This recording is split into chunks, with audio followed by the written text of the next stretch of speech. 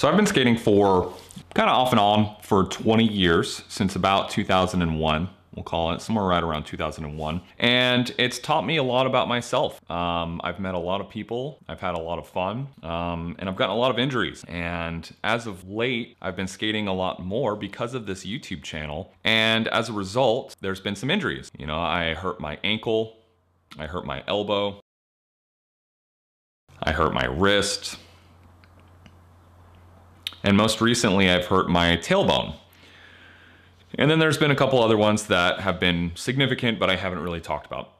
And so family and friends ask me, they say, well, why do you need to change something? You keep doing this to yourself, this is not sustainable. Stop it. Get some help. And after hearing that over and over, I think they're right. So I'm making the decision to quit aggressive rollerblading. I'm quitting aggressive rollerblading to give myself time to heal and to kind of put myself in timeout, because a lot of these injuries, pretty much all of them, were self-inflicted. Whether it was by lack of wearing protective equipment, or it was pushing the limit when I knew I should have backed off, or making just silly decisions, all of which I'm completely responsible for. I'm quitting aggressive rollerblading to give myself time to heal, to put myself in timeout. Let me be clear.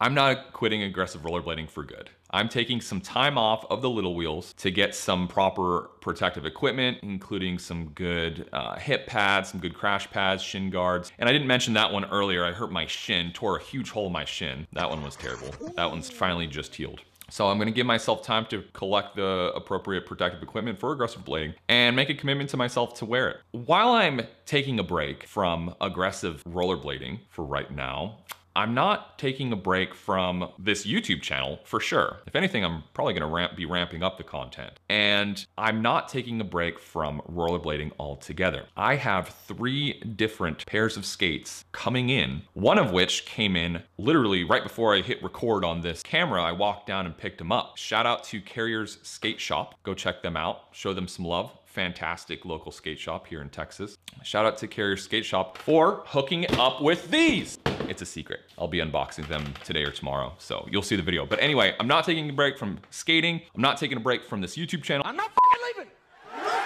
I'm taking a break from doing my grinder blading, jumper blading. I'll be on some different sized wheels, which I have a little bit of a history with bigger sized wheels, albeit it was limited, but it was fun and it was painful. And I'll talk about that in a later video. So I'm hoping that I can really give myself some time to heal so that I can come back faster, stronger, better, faster, stronger, and really ramp it up when the aggressive blading gets back going here on the channel. So I hope you all can appreciate and understand that. Again, thank you so much for being here on the channel. Thank you so much for the support. I really, really, really love the community here. And the live streams that we've been doing recently have been really fun. So make sure to subscribe to the channel if you're not. If you do enjoy the content, give the video a thumbs up. Hit that bell to know exactly when I go live, because the last few sessions we've gone live, we've had 30, 40, 50 people hanging out, and it's been great. Everyone learned something. We all watch skate videos and it's a blast. So consider doing that. Would love to see you in the live chat for sure. So anyway, hope you enjoyed the video. Not going anywhere, rollerbitters. We'll see you next time. Take care. Which one of these videos looks more interesting to you?